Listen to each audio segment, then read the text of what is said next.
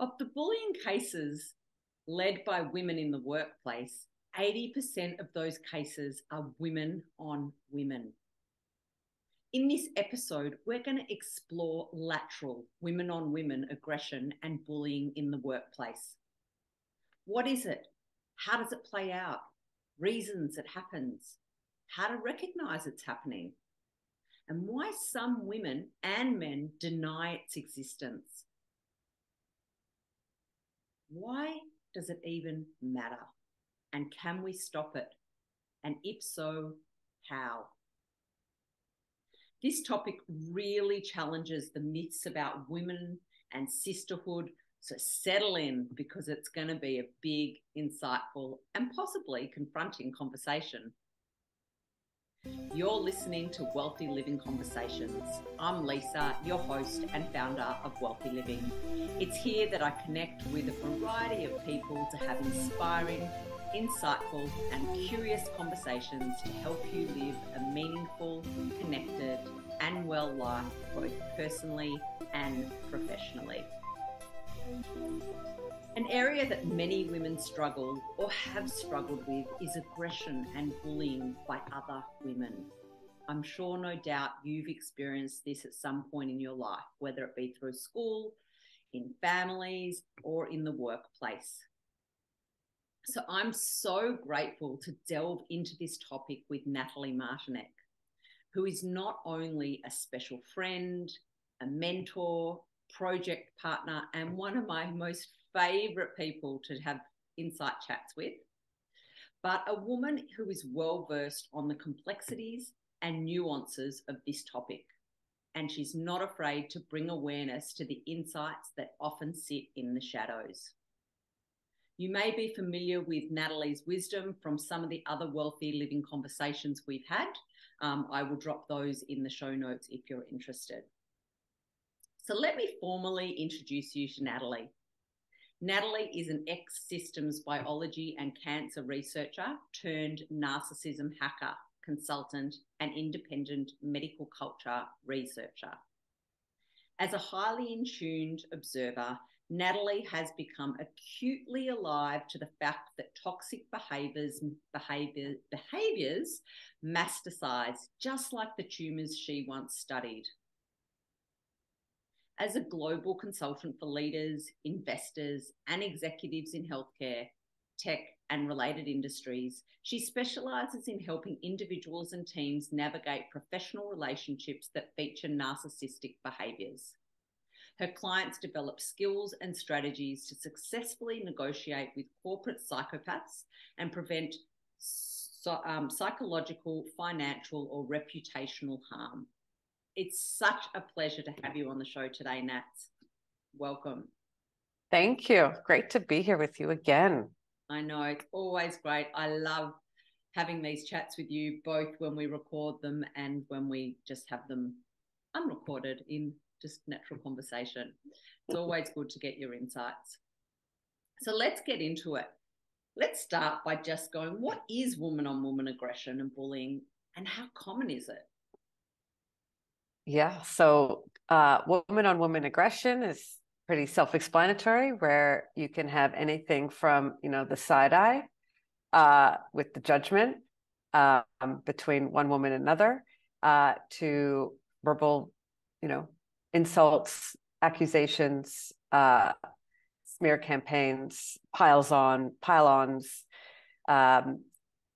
just you name it, the same thing that occurs between men or men with women. So anything that constitutes aggression that can escalate into targeted attack against one person with the intent to take her down, eliminate her, disgrace her, and like a form of revenge. Yeah. You've written a lot about this lately. You've put up a lot of posts and written articles on this topic. And it's received a lot of engagement, showing that a lot of women are really experiencing this. And the statistics show that a lot of women are. And like I said in the beginning, that 80% of the bullying with women is women on women. And it's anecdotally the case too, because when you put that up, you had so many people engage and share and write you personal messages of their experiences. What were some of the main themes that came out and that really stood out from the comments of what women were sharing, and even what men might have been sharing? Well, in the workplace, so much of the time when there's been complaints to managers about bullying colleagues, there wouldn't be the appropriate escalation processes. There'd be some denial, and some people, when they complain, they find out they don't have a job a week later. So there's some, institutional process and systems that make it difficult to even complain about poor behavior. So there's no accountability. So over time, women learn about this and they don't bother blowing the whistle. They just suffer silently and either try to find an exit or they're forced out. So those are some examples. Other examples are acknowledgement of incompetence or insecurity of the woman who's bullying the person who's, commenting. So acknowledging a motive or, some deficit in the person that is causing them to lash out. Competitiveness, comparison, patriarchy, misogyny, internalized misogyny, racism, minority taxation, envy, there's a number of things that it came up. It's quite a variety. And I think it is common, not as common as men on men bullying, but it is quite common. So there's always a surprise from some women, either that it's not more known and talked about, or they're surprised that they're not alone, and that it's more common than they realized. Yeah. And I think that even though you say that it might not be as common as men on men, I think it's probably played out. I don't know, but is it played out differently? I think what constitutes bullying isn't always picked up on between women. So, the stats come from questionnaires and all sorts of evaluations. I'd like to see what those questions are, how clear cut they are. Are they able to pick up all behaviors, all the bullying behaviors, or just some bullying behaviors? Because, I suspect that number could even be higher. Yeah. I mean, I imagine in some ways it would, because I think of my own personal experiences, and I've experienced bullying in the workplace, both on a really, on a level that wasn't as obvious. So things like being told by men that some of the women find me intimidating, but without even having a conversation with me to get to know me, but just based on whatever judgments, whether it be the position that I held within that company, or and jealousy around that, or whether it was just the way I looked or my confidence, or I'm not sure what the reasons were, but that was something that I suppose wasn't as direct and obvious that I would have then reported it. And then there was another example where I was in a managerial position and my 2IC really wanted my position, and then went, and she, like you said, that lack of competence, but then she went and did a smear campaign to the people that were in power to try to get my job. And that was an obvious situation. But again, I was in a powerless position because she'd done the, I suppose, sucking up or whatever it was, the ego, massaging, that I wasn't going to be able to be heard. So, it's interesting. And it probably, that's just my personal experience. So I imagine so much of it is underreported.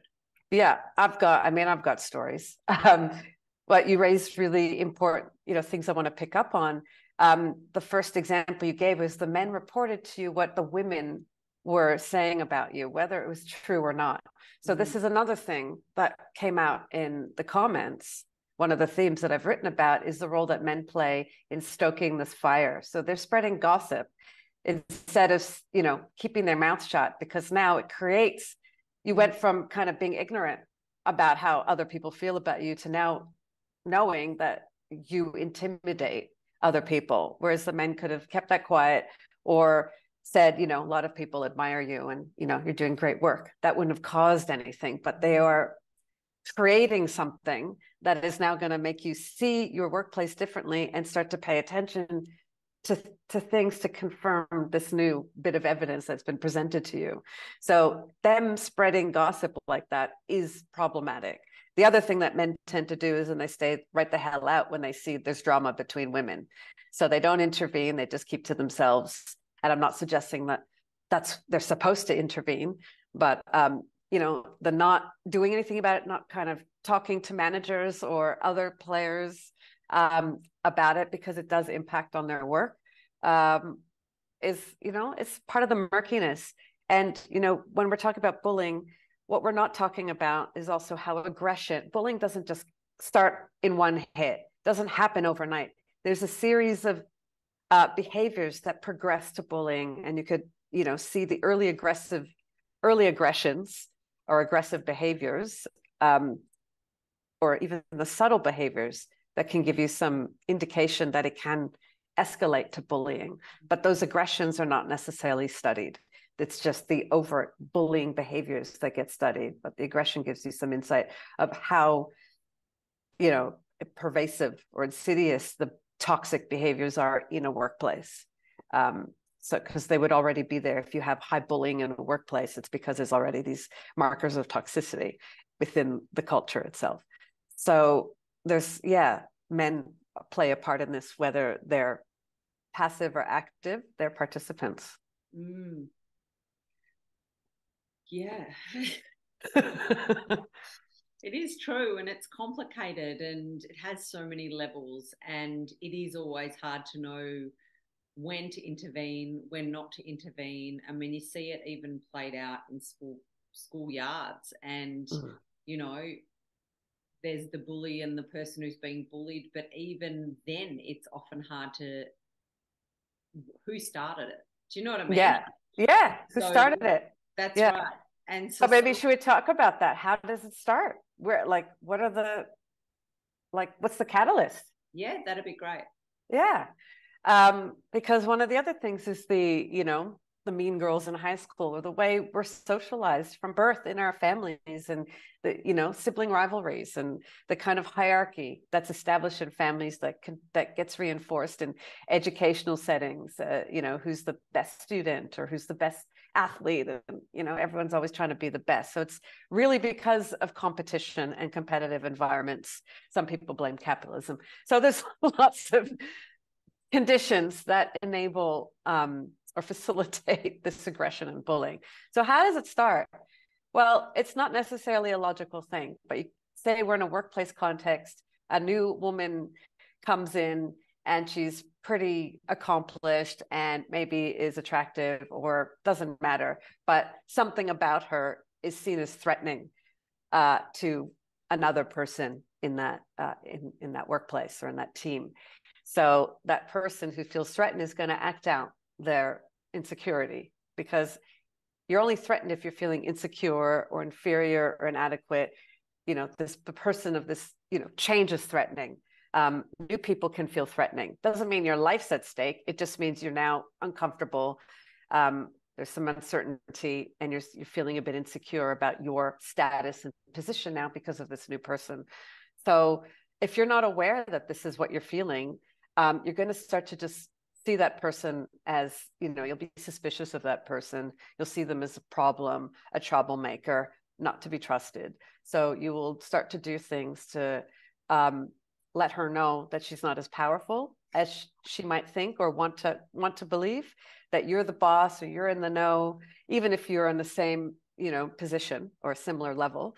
Or you might be the manager, or you might be, lower down in the hierarchy. It doesn't matter. Something about this woman is threatening and brings out your insecurity because of the comparison in a competitive environment. And you're doing not necessarily intentionally. I think a lot of the time it's unintentional. It's just a reaction. It's an immature emotional response to feeling threatened and not having the awareness of your trigger. And so you go to make them wrong. and you start to do things to try to devalue, diminish, silence, exclude, isolate, and you're not necessarily noticing that this is what you're doing. And you might also start talking badly about this person to your colleagues to try to undermine her and have them, see her in a more doubtful way, so she's not as excellent as she comes across.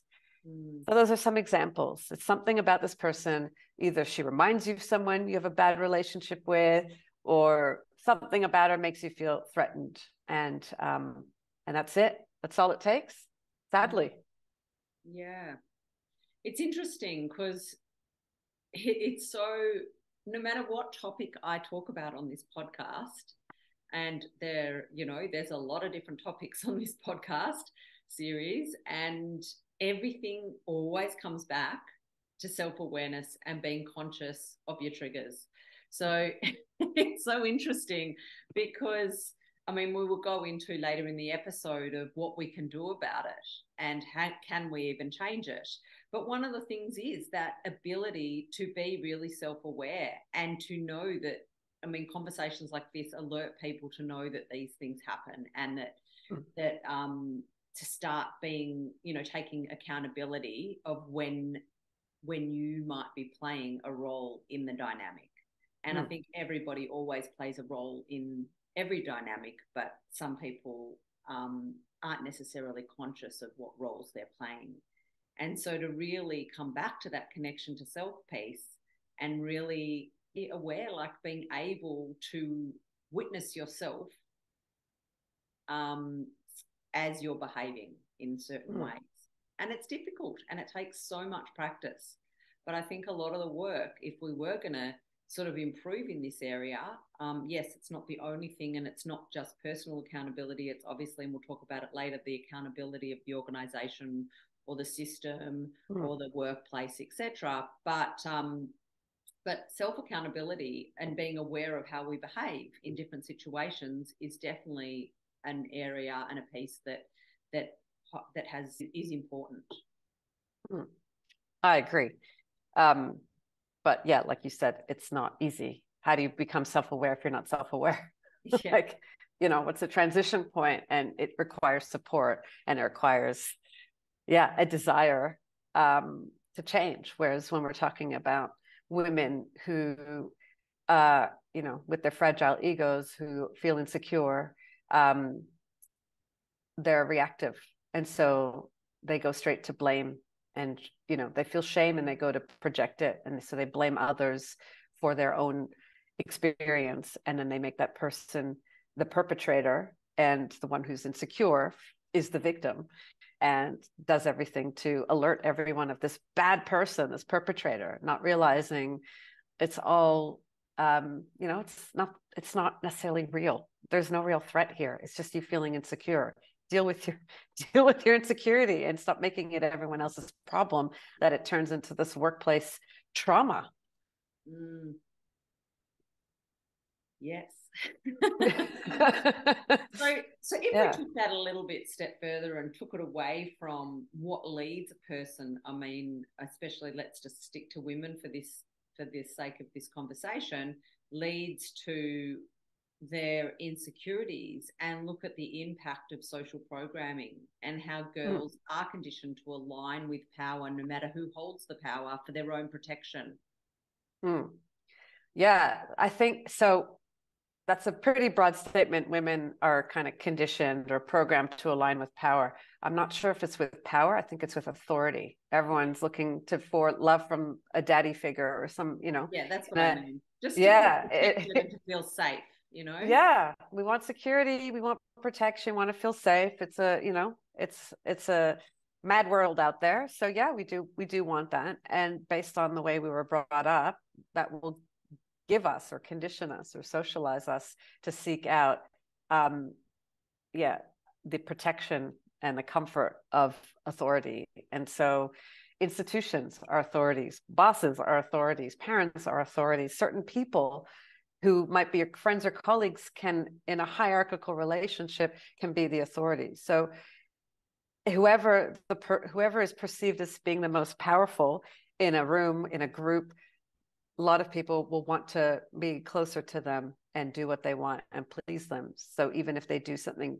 bad or harmful to someone else, they tend to be protected for it as well, because their survival, their, you know, this primal need for protection and defense and comfort and certainty is all part of our survival mechanism, so that we're always going to protect and justify and do whatever's necessary for our own well-being. And so in a competitive environment like a workplace, survival is also associated with success and achieving goals or climbing the ladder. So again, it's the same thing. You're going to look for who's that authority who's going to make that happen for me, and what do I need to do to get in alignment or proximity with them so that they can meet my needs. And we're not necessarily, some people are quite calculating about it and strategic, and others are mostly unconscious and just know to who the most powerful one is, and I need to work with them. I need to get on their good side. And this is part of our makeup. It's how do we survive without it? How do we look after ourselves if we haven't developed the maturity or the capacity to not need to use those approaches, to seek some external authority to be part of my success story or my survival story, then use my inner authority and work with other people without trying to have this extractive or exploitative, give and take relationship. For some people, the give and receive relationship is what they're seeking, and they would go about their success in a very different way than using aggression and bullying tactics. Yeah, and you see it played out time and time again, and it's, in a way, it's really sad, because the feminist movement has really come a long way in that we have more women, say, in the workplace, and we have more women slowly getting into leadership positions. But I just wonder how many of those women are going against their natural nature and masking their nature in order to join, let's call it the boys club, and so are we actually getting more feminine qualities up at leadership level, or are we just getting a lot of assimilated females? Well, in order to succeed in certain industries, you do need to conform, you do need to assimilate, you need to be what will be seen as trustworthy. So you will try to emulate, either consciously or just unknowingly, in order to fit in order to be able to, achieve your goals. If climbing that hierarchy, climbing that ladder, smashing glass ceilings, etc., is your mission. And for some women, again, I don't like to generalize about women's nature, masculine, feminine, because everyone has a different composition of those qualities in whatever bodies they're in. But let's look at who established these institutions. The workforce, the corporate world, everything in society, or mostly in society, has been established by men and the thinking that they bring. So for women to be able to successfully navigate and enter into positions of leadership, they're entering into institutions that were built for people who are not like them. So they need to find ways to be able to naturally succeed in those places. So of course, they're going to have to embody certain qualities or characteristics, attributes that make them seem trustworthy so that they can get ahead, as well as having the skills and abilities and the intelligence and, the intellect to be able to not only do the jobs, but also to form the right relationships with the right people in the right way. But what we're seeing with many of these women who've worked decades to get into these high positions of leadership, they're walking away from them because they're realizing what's valuable to them. Not all women, some women are doing quite well in these leadership roles, and doesn't seem like it's had such a detrimental toll on their well-being, or that's what they're messaging, because they want to show that women can achieve these things or attain these things too. But I think for not just women, I think for many men, you have to assimilate and be the ideal in order to get to the levels that you want. And even for women, they'll never get to the levels that men have been able to attain, or at least the volume that men, or the percentage of men. And the question we should be asking is, why do we want to? Why should we want to? Why is that even something we want to attain? In order to prove our equality, to prove that we're as good as? Why do we need to do that?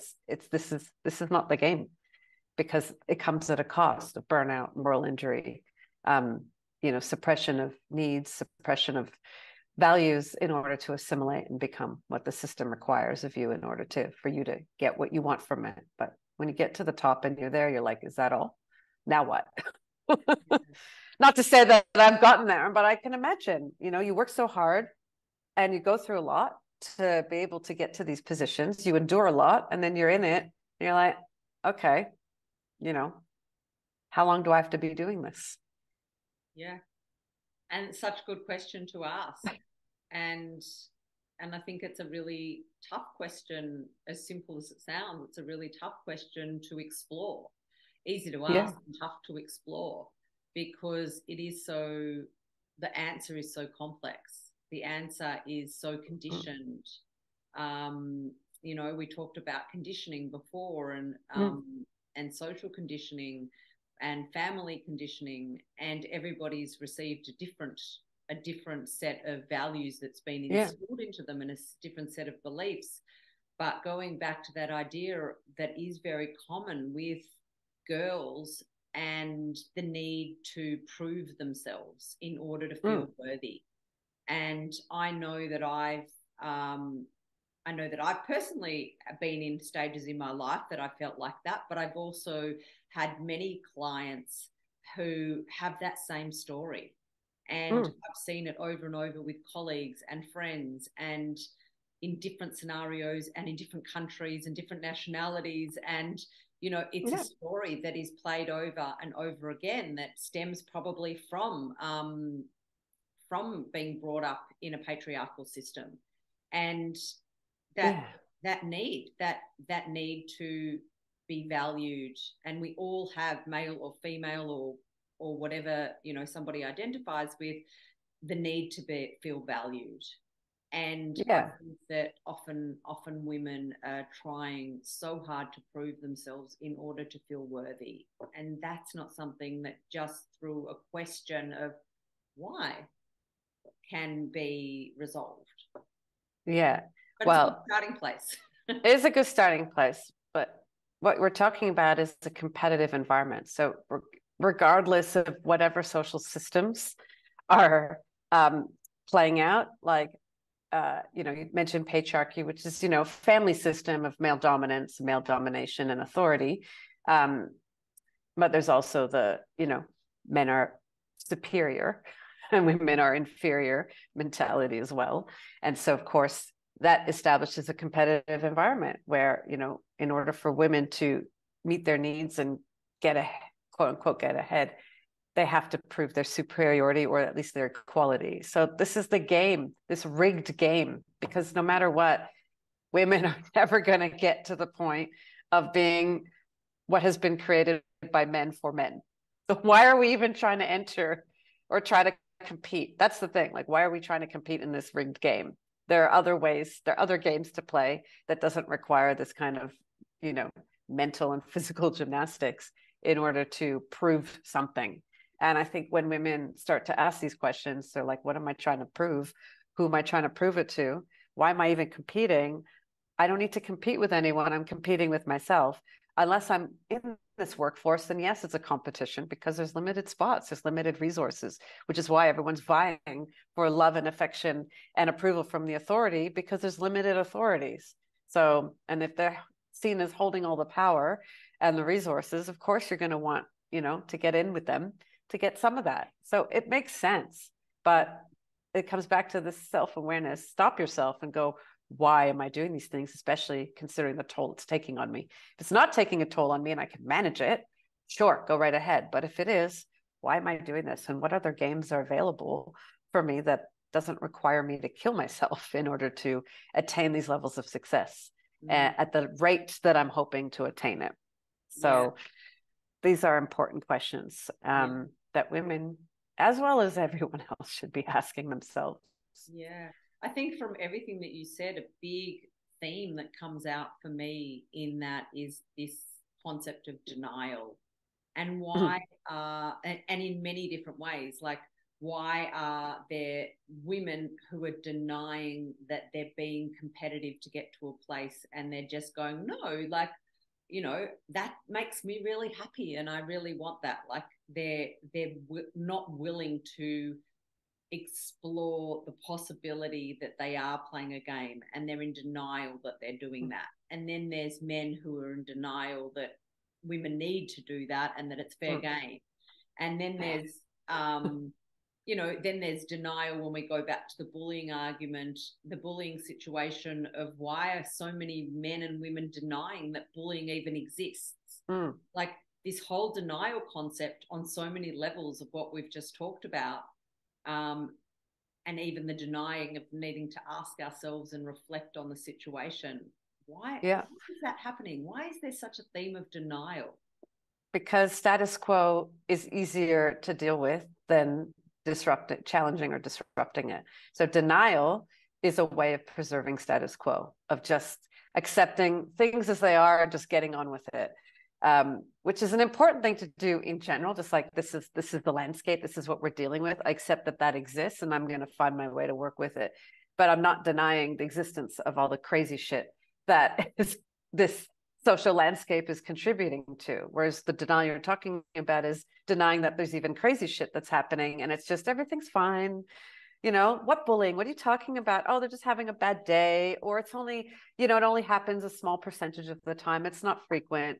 So we're protecting status quo. And one of the status quo, I think, that so many women have worked hard to, I guess, want to believe or achieve, is that there's this sort of sisterhood, or that women lift each other up, or we should lift each other up.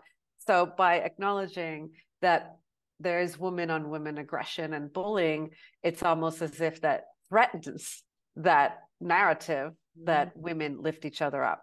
They coexist. There are examples, many examples of women lifting each other up, not because they're trying to, you know, play this little rigged game to get ahead in some way. They see that our success is interdependent, and we should be working together. And that coexists with examples of women, you know, trampling on each other and, you know, undermining each other in order to succeed in a different way. So, but by acknowledging, you know, one, it can potentially hurt the other. And that's why some women deny it. The other reason people deny these bad behaviors is that they're the perpetrators of bad behaviors, and they can't see that they're doing it. And this is an example of what I saw in my comments when I talked about women bullying women. They start, you know, there's some examples that I saw in the comments that were deflecting and distracting and trying to make a new problem to, you know, distract away from the problem that the post was about. And then when I, you know, pushed back a little and said, why are you talking about this? You know, we're talking about bullying here, and here you are talking about this other thing. Why are you going there?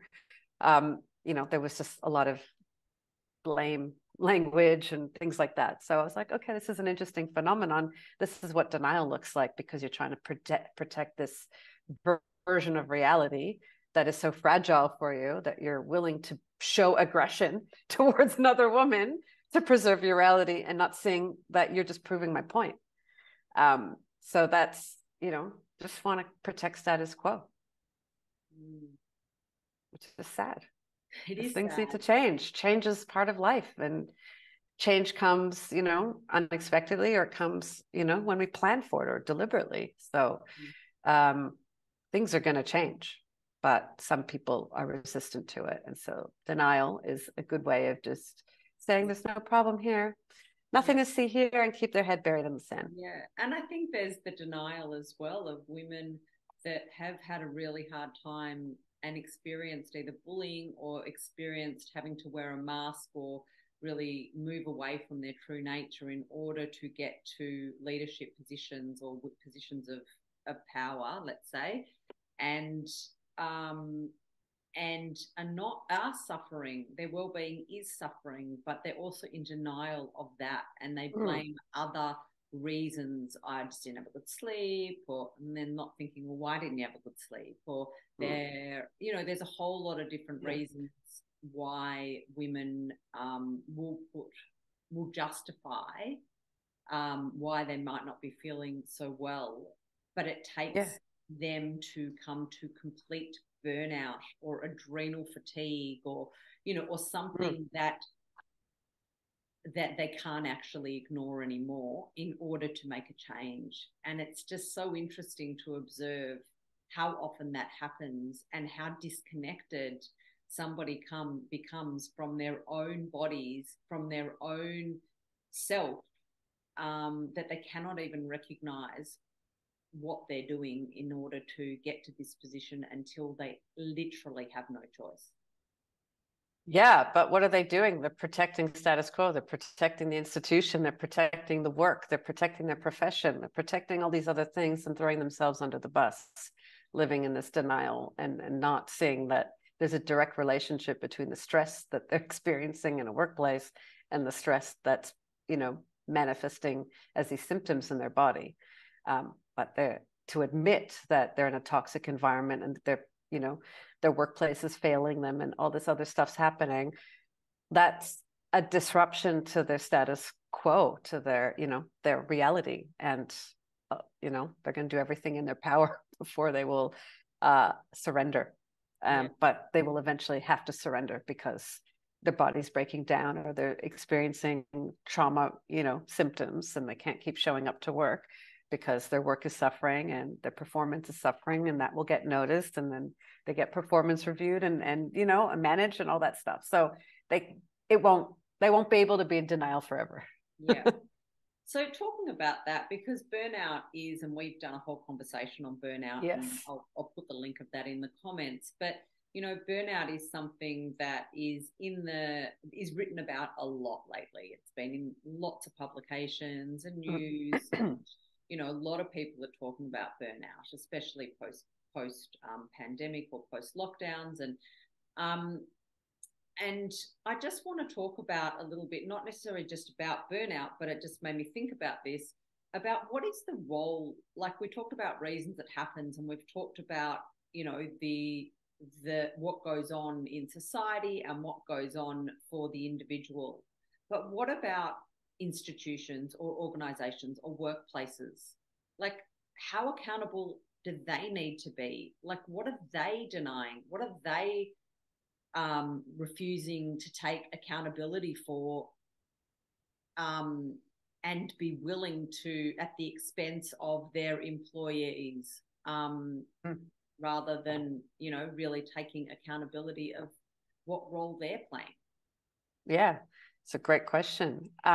So I think workplaces have been designed for the work, not for the relationships, but you can't have one without the other unless you work solo and all you're doing is data entry or something. You never have to talk to anyone. But if you're an organization where you're working in teams and working with different people, relationships are vital for your performance, for your motivation, for meaning, for whatever it is that you're doing there, as in addition to the work that you have to do. But institutions, processes haven't really thought too much about the importance of relationships. That's kind of been secondary. So their policies might say, these are our values, this is the things that we want.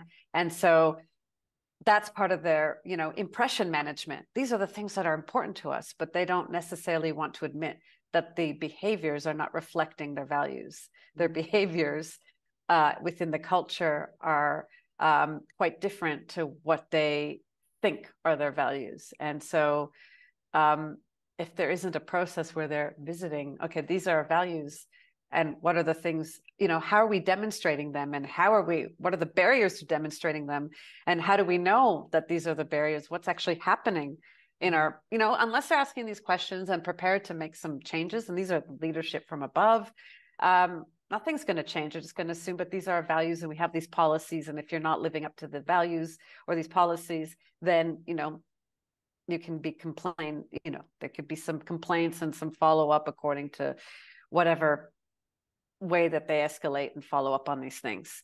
But when it comes to bullying and aggression and bullying, in order for, say human resources or whatever authority to take complaints seriously, you need to have some really strong evidence to support you. You can't just say they're treating me like shit. This is what they've said. This is what they do. Yes, we need to take that seriously. But we're also going to need to hear the other side from, the other person's perspective. And you're going to get two different stories. And they can't resolve that. There isn't things in place to resolve that. So unless there's very strong evidence that documentation, this happened on this day, it was witnessed, and there's a series of events that show a gradual escalation, then it becomes clear cut. Yes, this is bullying, and these are our processes. This is the way we manage it. Then it becomes a lot easier. But if you're a whistleblower, so you might have this evidence, you're a whistleblower, but there's, you're calling out or you're exposing somebody who's held in high esteem in an organization. You're not going to get the outcome that you're hoping for, because this person is going to be protected because somehow they're important, or they're seen as important for the success of the organization or the team or whatever. So they're going to do everything to protect that person and scapegoat you, even though you have all this evidence to support your claim. So then you have to end up going through a legal process, which is expensive and drawn out and, potentially re-traumatizing if it was a bullying incident. So the system in place is also imperfect because of these relationships. The relationships are, if there's a person that we deem is so important for our organization, yet we keep getting complaints about them. Normally you would go, okay, what is this person doing? We need to manage this. But no, they're like, no, we need to protect this person. We need to justify, we need to do everything in our power to make the problem go away, which is the victim. So yeah, that's, yeah. So you're dealing, so it's a relational stuff, because we're always going to protect what we think is important for our own survival and success. It's not logical, it's primal, it's emotional. But unfortunately, this is what workplaces are not admitting. They're in denial about this, the importance of proximity to power and privileging certain people and, scapegoating other people. They're in denial that this exists. And this is a huge fraction of how we work. We enter into hierarchical relationships, or we form them because this is just the competitive environment. And so they don't see that this just keeps playing out in these workplaces, because they say, oh, well, we have these processes in place, just follow due process, but there aren't enough people accountable to the process. And if they're in denial that there's actual problems in the workplace, because they don't want to admit that their workplace has some problems because it goes against their impression and their reputation that they're trying to uphold, then they're just going to do everything to sweep it under the rug or, get rid of the problem, which is often a victim. Wow. Yeah. And it's so common. It's across every industry. There is so much gold in that, Nat. There is so much gold. And I don't even I was frantically, writing down all different words that came out. And I don't even know where to go first with that, because there is so much truth and there's also so much doom and gloom, institutions are they're not self-aware. They're not self-aware. And, I think that a lot of organizations, I work in well-being, in corporate well-being, and I do know that well-being is so-called, the number one agenda item for a lot of companies at the moment, but more so in saying so than, like you said, the impression management, than necessarily in action, and maybe at a much more superficial than a deep level that it needs to be. But I do know that a lot of managers and a lot of CEOs and, senior management teams do have good intentions, but they themselves, I don't think, have got the skills and capability. This is not why they were employed into those positions. They were employed into those positions because they're great with strategy or marketing or finances or whatever it is, but they're not necessarily great with the relational intelligence.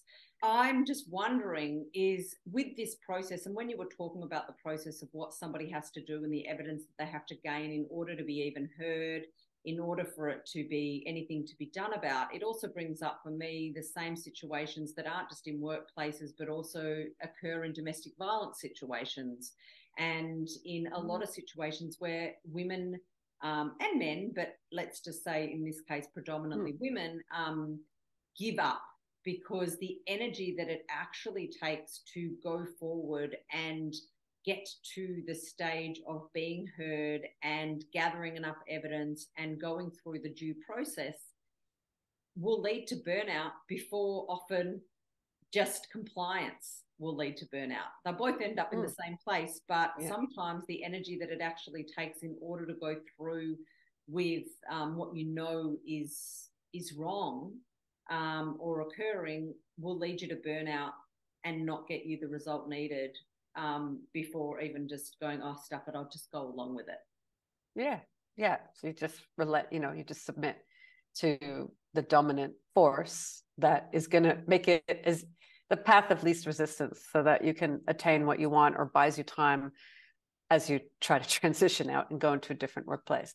So what you touched on is the crux of it in my mind is that senior leaders, managers, CEOs, and everyone across the hierarchy in an organization is in denial about the level of unwell-being or unwellness that exists within the workplace.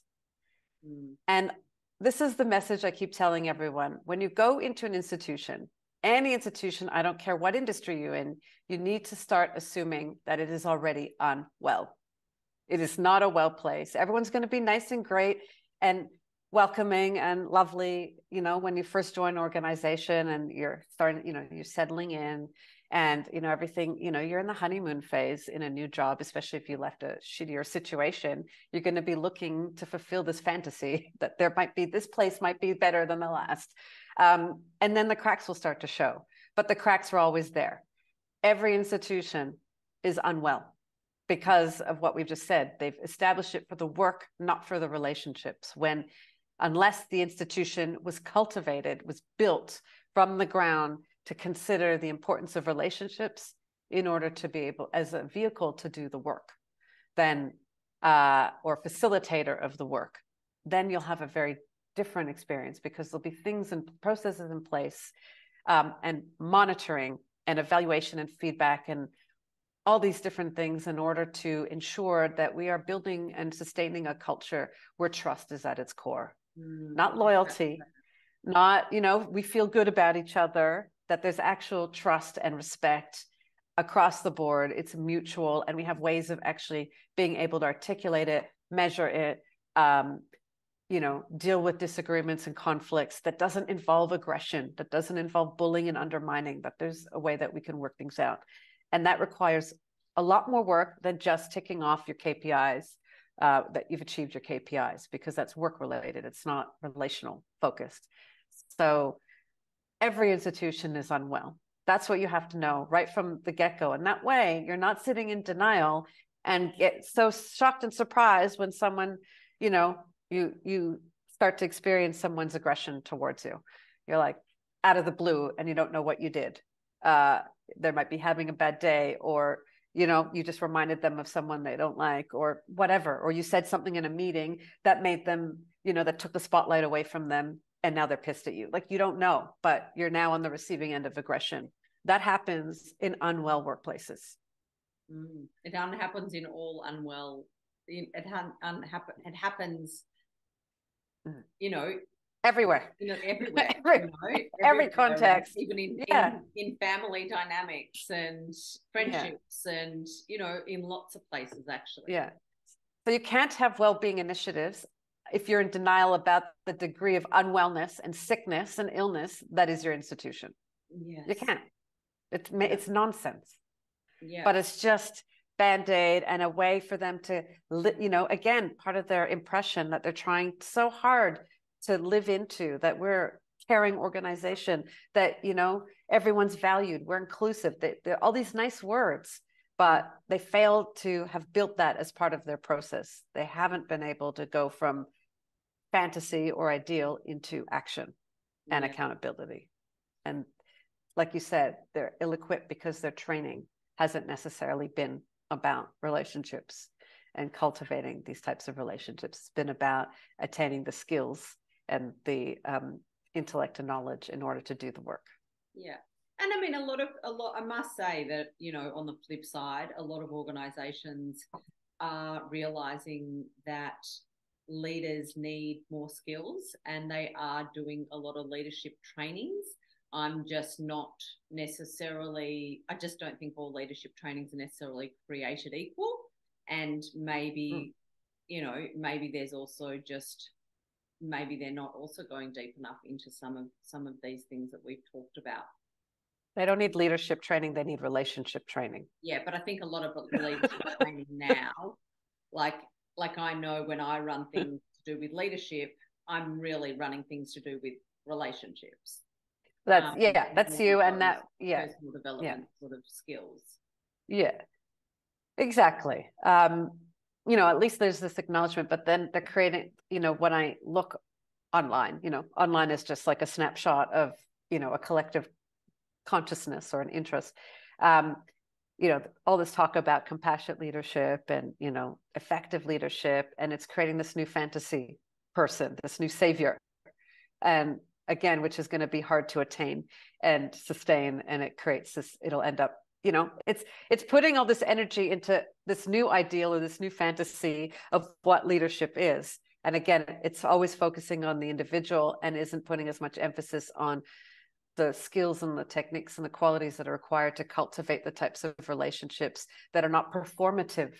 Look, I'm a great leader because look at me, I'm showing you empathy and I'm really listening and I'm helping you feel heard. You know, ticking another damn box. It's not, it's still, you know, have to go from this performative into embodied. And again, that takes skills of people who are not necessarily trained in corporate leadership, because they're trained in helping people become this, you know, ideal that will fit the institution, but isn't necessarily what is required these days. It brings to my mind the term psychological safety, which gets thrown around and thrown around and thrown around, and as an idea is, you know, that's what we need. We need psychologically safe workplaces, but who's actually stripping that back? Who's actually stripping that back and going, what does that actually mean? And who's deciding what it means? Like, how many people are having conversations with all different parts of people, you know, all different levels within the organization and all different employees, and who's having the input of deciding what actually makes someone feel psychologically safe, like where, and that's that that idea of trust. So yeah, it brings that to mind. And I think that at least the conversations are happening. They're probably just not, again, it becomes a, you know, a performative term. Yeah. So yeah, I mean, I think the concept is great. It's Amy Edmondson. So she's, you know, written books. She's her concept, her whole practice. But it's like everything that becomes popular gets watered down, diluted, interpreted in different ways. And it becomes, again, the new savior. We need this thing called psychological safety and everything will be fine. And yeah, true. But yeah, if it's not the priority, then anyway, like there's lots of different things that can support the elimination of aggression between people in a workplace. But we have to also consider, what is it about the culture and the environment that's causing people to be stressed out, that it brings out aggression. We don't feel aggressive when we're feeling calm and happy and safe and comfortable. It comes out when we're feeling threatened, insecure, inadequate, you know, we're comparing. It's because we're triggered in some way. And so we react as to defend ourselves and protect ourselves with this type of, aggression, what can be considered aggressive behavior, which could be the tone of voice. It could be the words you use that come out like daggers instead of something that's, feels better, gentle. It's our body language. It's the way we're using our nonverbal, our eye, like I said, the side eye, that can be a very aggressive move. It could be, your approach. You could tell that you're not being totally honest with the other or the other person can tell you're not being totally honest with them or upfront. Like there's so many ways we could demonstrate aggression when we're suspicious of the other person, because, everything comes back down to trust. And if we haven't done the work to build and sustain trust with someone else, then we're going to lash out in these ways. Yeah. And even if we have that trust, if I have a moment where I lash out, the other person will be like, hey, wow, are you okay? This is, like I'm sensing, some strong energy in you today. Are you okay? Do you want to talk about it? Versus,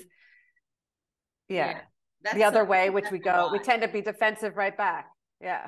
I think that is the bottom line. It's about building relationships. And I think that we are slowly, let's use the term humanizing workplaces. And I know it gets thrown around, but we are becoming better with our interpersonal skills. And I think crossing over between not having such, this is what you do in the workplace and this is what you do in your personal life. And people are starting, and maybe the work from home and the hybrid working arrangement has allowed people into people's homes a little bit more. And there is a little bit more crossover, because it does take getting to know somebody in a variety of ways in order to build the trust. And even including, and I don't want to go through this in this conversation because it's a whole nother conversation, but even the way that somebody's mind works or their neurodiversity or any of those things, you're not going to know that, and you might be triggered by it if you don't get to know somebody. And so I think it's really important that is a piece, and that I think that sort of, let's call it team bonding or team building or all of those things that were done maybe by the water cooler, or all those different times where you have other conversations. They're important. They're just as important as as formal meetings, talking about it, to get to know somebody, to build their trust and see them in a different light, and then be able to have those conversations that if they are, like you said before, that sounds a bit that feels a bit funny. Are you okay today? Like that came across in a certain way. Did you mean it like that? And actually be a little bit more curious within the conversation when you get to know somebody a little bit better. Yeah. But we are talking about women on women, right? So these all sound, what you've just said what we're talking about sounds really reasonable and logical. But again, we can do all those things, but they don't necessarily translate over time. We can have this trust, and then something could happen that can betray that trust, and then the things start to go downhill. So there's just so many little things that become barriers, or enable barriers to, harmonious relationships, or become enablers of aggression. Like you can have trust between two women, and then a third woman comes along, and you're like, who's this woman? We're suspicious of her. We're trying to build a relationship with her, but she's not really vibing with us. So now we're going to see her as a threat, and now we're going to do our thing to kind of get rid of her because we don't like her vibe. Like, this is what happens. Right? This is the reality. This is the reality slap. I'm not protecting any institution. I have very little, I'm different to you. I have very little hope, or not even hope. I don't even think they're capable of the change, because like I said, the foundation is faulty. And unless you destroy the whole thing and rebuild from scratch, you can do all these changes. And I'm sure over time it can happen, but it might even be faster if you get the hell out and form something new and develop something. If you have the abilities to build a business because you've done it before, then you have the ability to do it in a different, not have the ability to do it in a different way. You have to learn it, but you can start to bring in, okay, relationships matter, and we're going to build something, but we're going to put relationships at the center. And this is what we're going to need to do differently, in addition to the tasks involved in building, an empire or whatever. but we have to do things a little bit differently. And I see that's happening, but I have very little faith in existing institutions to be able to make the changes, because they're still living in denial. They're still in denial of how unwell their institution is. And they can't admit that their institution's unwell, because that could have, implications for funding, for reputation, for all sorts of things. So no one's going to admit it. So I've very little to zero faith that anything substantial is going to change. And it's only people who are waking up and going, we deserve better than what is being offered to us. And I'm putting very little energy into that. Power lies within the people having the courage to stand up, walk away, and do it differently. But it is really sad. And, you're right. I probably try to hold on to a little bit more hope than you, and try to try as much as possible to, have some influence or some guidance in there. But yeah, you're right. It is a little bit gloom and doom. Yeah. No, it's reality. I mean, the funding stuff is real, and I think that is beyond just the institution. That is that society and the way society is run. And like you touched on slightly in the beginning when you were, I think, a bit hesitant to say it, but the idea that some people believe it's from capitalism. But it is that that structure, or that way that we live. And if you take, like, even putting corporate aside, because that's private, might be a little bit different. But if you take an institution, or like the medical institution and the medical system, or something like that. I mean, the last episode that I did on this podcast was with Amy, the good nurse, and we talked about, obviously, what was being done with to her patients. It was based on that Netflix documentary where someone another nurse became a serial killer, and how the institution was willing to protect him because they wanted to protect their reputation and not take accountability because of funding. Yeah. So as long as capitalism, that's the thing. It's a competitive environment. You're competing for a limited pool of money. So you don't want anything to get in the way of that. Once you're reliant on government funds, or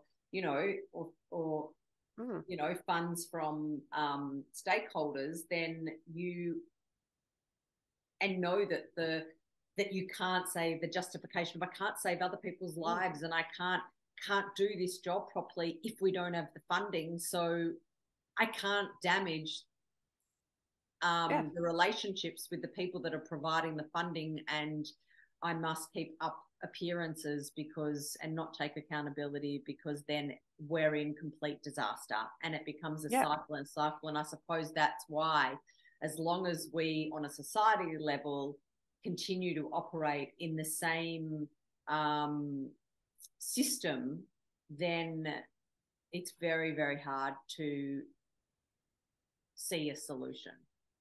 There's very little incentive to show accountability in the way that we're talking about, because there's so much at risk, and that institution can cease to exist if they, if whoever the representative is, spokesperson is, admits all these things that are actually probably true across every industry and so many of the institutions in those industries. Like nursing, lateral aggression among women is the most studied in nursing, because there's such harshness and bullying between seniors and juniors. It's part of this kind of rite of passage where, you get put through hell as a junior to become a senior, and then they repeat the cycle. I also heard the similar situation in military, senior women bullying junior women. It's just like, this is the way that will get you the most prepared. We're not, if you're nursing, you're not in the military. You're here to care and support the healing of patients. It's not going to happen very easily in contexts that are rife with aggression and bullying. Patients pick up on that. They feel it. It's in the air. It's in everything. It's pervasive. So it's countering the impact that they're wanting to have.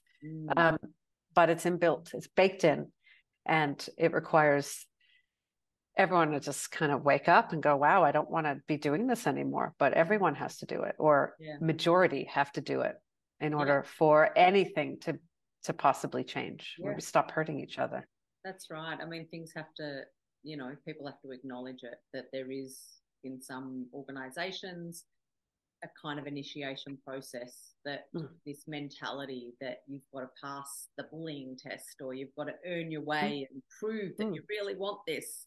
You really want to, survive. You've got to survive the culture rather than admitting that the culture is the actual problem. Yeah. And it's, the increased rate of suicide among nurses since, a year ago. So it's like the unwellness is getting worse. The illness is getting worse within the institution. How many people need to die or get really sick or traumatized before there's a massive shakeup? But who will be doing the shaking up? Every institution functions this way. Even the regulatory bodies have huge bullying problems, and like who? So it's us, individual, not wait for some external authority. We, it comes back to our own integrity. And how do I want to live in this world? What impact do I want to have on other people? That's the only thing I'm in control over. Not how people feel about me, but what I can do, how I behave, how I choose to relate to others. Only I can be in control of that. And even if someone's being aggressive towards me, I don't need to be aggressive back. I have different strategies I can use to, deal with that, but I don't have to do it by hurting or, doing the same thing back to them, because I get locked into this cycle and I never escape it. So it requires some awareness and some development of, a maturing of our self-defensive and self-protective responses, so that we are seeking to connect, or at least be more realistic about what we can do with this other person, which is like, I can still be warm and friendly with you, but I could see that you're not capable to relate with me. So I'm gonna, have a bit of quite a distance from you, emotional distance from you, but I'm still gonna do what is required from my end to work with you, but with strong boundaries, without taking a shit. So that requires quite a bit of work and ego management and resistance and restraint to be able to do stuff like that, because we're going against a culture that is pro-toxicity, even though the culture will never admit that, but that's what it is. So we have to do everything to resist and transgress all these ways that want us to become like it. Yes.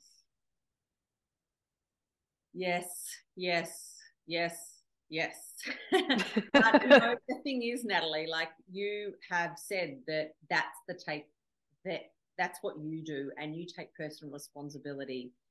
But like you said, that it takes a lot of work to be able to get to that place, to be able to have those boundaries. And so, like I said before, it all then comes back to the connection to self, and be willing to do that self-awareness work, as well as do the work to improve your self-worth. Because if your self-worth is not good enough, then you don't have the security and the courage to be able to put in boundaries, to not just comply, to go against the status quo.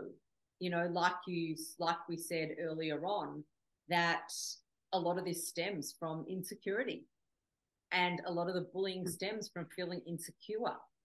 So it always comes from that, unless you're dealing with a psychopath, where they don't feel insecure, they feel on top of the world and they just do whatever they want. So those are the exceptions, but most of the time it's coming from this unconscious reactive state, and I'm just doing this to protect myself and defend myself, but I don't realize that's what I'm doing. So I mean, I think so when you think about what can be done, like if we wind this up and go full circle and go, well, we've looked at it like this doom and gloom and nothing can be done, and maybe that's true, maybe it's impossible, but let's look at the flip side for a minute and go on a little bit of hope, and go on an individual level at least. What can be done to stop the women on women aggression, or just, bullying in general, but for this conversation, women on women aggression? What's what I said. It's just aware of the effect that I have, the effect of me on other person. So if I hear something, what's my, reaction when I'm shocked or surprised? Do I go into judgment? I'm judgmental about that person I've just heard about, or do I just go, oh, that's interesting, okay, and just be aware of my judgments that are forming in my mind, but I don't verbalize them to whoever's telling me. So that it's an impulse control, impulse management. So let's go into that a little bit further, because that's all easy to say. It's an impulse control. Let's observe ourselves. Let's ask ourselves a lot of questions. Why do we do this? Is this, how am I feeling today? All these different things. But what actual tools in those situations can you share that, say, if you had a client and, it's all good to say everyone's got to do the work, but what's the work? Like, is the work just getting a whole lot of tools in place? What are the tools? How do we practice them? And obviously we can't go through all of them, but just let's highlight a few things that people can take away and start trying. Well, that's one of them. Just becoming aware of the normal way I react to things. So I hear something. So Lisa, you might say to me, so let's see, we're doing an exercise right now, right live, where you're wanting me to help me become aware of some of my, involuntary or automatic reactions to things. So you're going to tell me something shocking that's going to shock me about someone we both know. And I'm going to go, whoa, I'll have this automatic response to this thing you said. And then I'll go, wow, or you'll feed back to me, wow, Nat, that was your automatic response. What do you think about that? So I'm going to go, wow, that wasn't a very nice thing to say about that person. Wow, look at all the judgment I'm having about this person. Wow, there's my internal misogyny right there. There's, I need to discover what are my underlying beliefs and things that's causing me to react in a certain way. Because if I'm in a workplace, that's stuff I'm going to do. And if I'm a person of influence in that workplace context, then I'm going to be influencing what is permissive in this little environment. Or if someone does that, they're exhibiting what is permitted in this environment. So then it can easily become us just talking shit about other people because that we've just modeled this is okay. So I, as a person of influence, knowing I have some level of influence, I need to become alert to my automatic reactions and my judgments and my things where I might be, misogynistic or man-hating or whatever that isn't going to be helpful, because these are all forms of aggression. Because I've obviously, when you told me that shocking thing, it triggered something that made me want to protect myself. And that's what I did. So I need to become aware of my automatic responses. That is the work. That is the starting point. I need to know what my triggers are and how I react to them. And only then can I know, okay, this is my reaction. I don't like that that's my reaction because I could see it has all these impacts. And therefore, what are the strategies that I could replace that reaction with? What are some of the things? So my reaction could go, wow, that's interesting. That's an interesting thing to hear. Thanks for letting me know. Instead of, wow, what a bitch, So, wow, that's interesting. And I leave it there. So that is already an improvement or a shift from what I was doing, which is like icky judgment, to, okay. Now it's different if I'm just between you and I as a friend privately. We're going to be more ourselves, and we're not necessarily going to, bring it out into a wider conversation. We're talking about a workplace context where there's a different purpose in a workplace than there is in a friendship. And so that's what I'm talking about. We need to be aware of what I do, how I react, and how that comes across to people. And I won't know that unless I get feedback from people about their experience of me, because I want to know, not because I'm trying to please people, but I want to make sure that I'm not promoting certain norms that is going to contribute to this aggression problem. So I have to take responsibility for my contribution to this overall culture of unwellness and aggression and toxicity. That's all I can do, and hope that others will want to do the same. Yeah, I agree. I really agree with you. And one of just to add to that, I suppose, and take it a step further and offer people a practical exercise maybe that they can do in that to start that process happening, that I offer sometimes with clients, is to spend, say, commit to a week, just a week, to be a witness of yourself, and even just journal about that, or not journal if that's something you don't like to do or want to do, but without judgment. So just a week of observation, not try to change it, not judge it, not anything, but just a week of observing your behaviours. And I think that that is a really good starting place to just come back to yourself and realize, because I think that a lot of people do not realize the way that they speak to people, do not realize even their body position. You know, am I continuously like this and with my shoulders up and my chest contracted? Or, you know, is my chest open and my shoulders down? Like, how is my body position? How am I, you know, am I open? Am I expansive? Am I all protective and contracted? Am I, you know, what's the tone of my voice like? Do I raise it quickly? Do I lower it more? Do I have a look on my face of disdain, or do I just have a look of curiosity and openness? Like, what are the words that are coming out as my first reactions? Like, there's so many things that people can observe about themselves. And, you know, I think that that's a really good starting place to not have judgment, because we can go into the inner critic really quickly and that's not going to be helpful.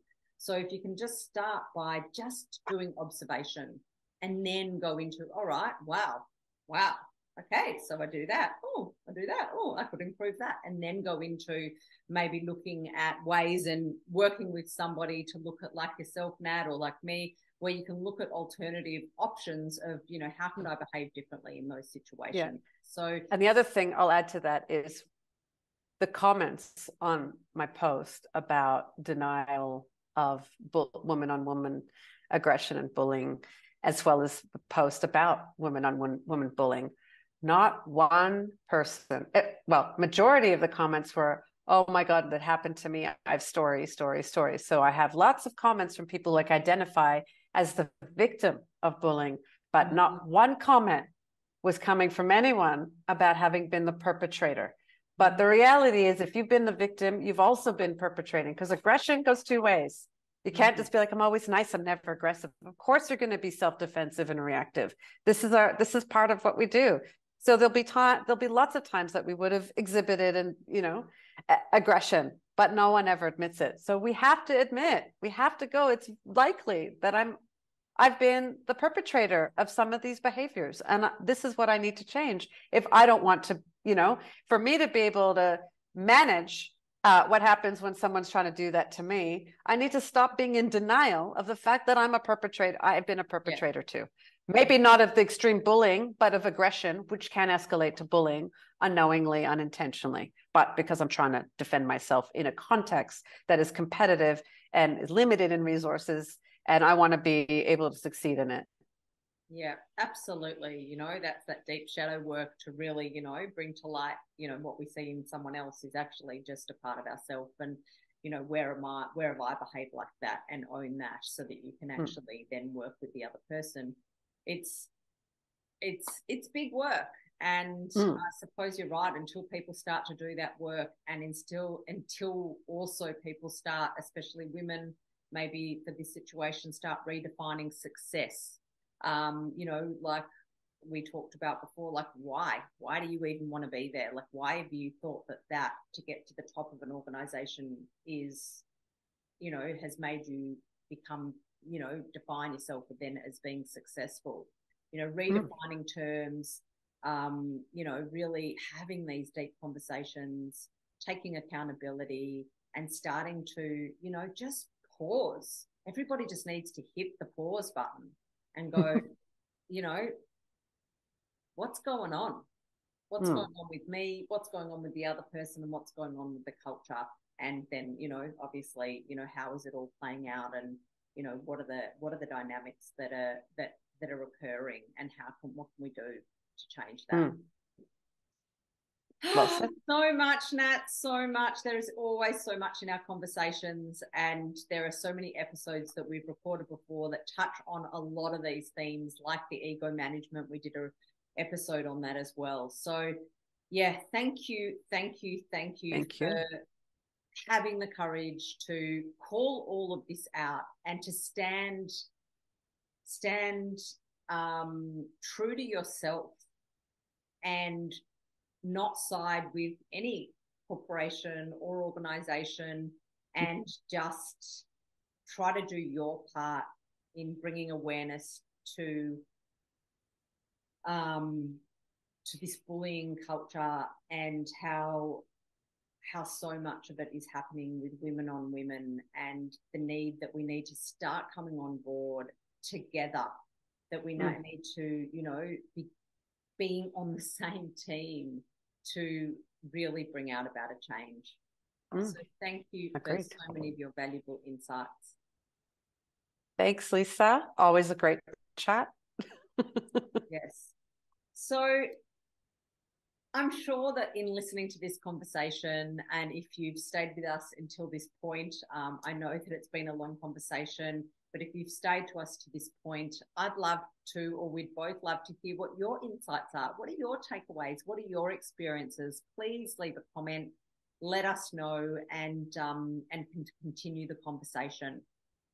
So if you want to find out a little bit more about Nathalie, you can visit her website at drNatalieMartinek.com. Is that right? Yeah. Yep. Or you can subscribe to her incredible Hacking Narcissism publication on Substack. I will put both of those links in the show notes. And Nathalie, if you can just tell the listeners quickly about your upcoming Navigating Workplace Narcissism series. Yeah, so thank you. So there'll be a series of our workshops online to delve into different aspects of workplace culture. So many of the things that Lisa and I touched on in our conversation today: developing awareness, how to interrupt behaviors, how to detect narcissistic behavior, how to manage imposter syndrome, lots of different things in order to help you get smarter with navigating workplaces and the relationships in them, as well as interrupting, or how to detect the early signs of aggression that can potentially escalate to bullying, and to get out of it, and how to prevent becoming the victim of a knowledge vampire. So those are some of the topics in the series. And how will people know about it and when it's happening and be part of it? I will be promoting it on Substack and my various socials on LinkedIn and Twitter and Instagram. Excellent. Well, I'll put all those links in the show notes below as well. Make sure that you go and follow Nathalie. She's putting out so much content on this topic and similar topics, and her take is full of so much wisdom and so many insights. And she definitely, like I said in the beginning, likes to bring light to a lot of those conversations that otherwise would be sitting in the shadows, or the content that would be sitting in the shadows. So thank you again so much, Nathalie. And, it's so obvious why I love having these conversations with you. So if you've enjoyed this episode, please share it with your friends, and consider subscribing to the Wellthy Living podcast on both iTunes and YouTube, or Spotify, or wherever you listen to your podcasts. To find out more about my services, you can visit my website at wellthyliving.com.au, or connect with me on any of my social media channels. So until next time, remember, connection is medicine.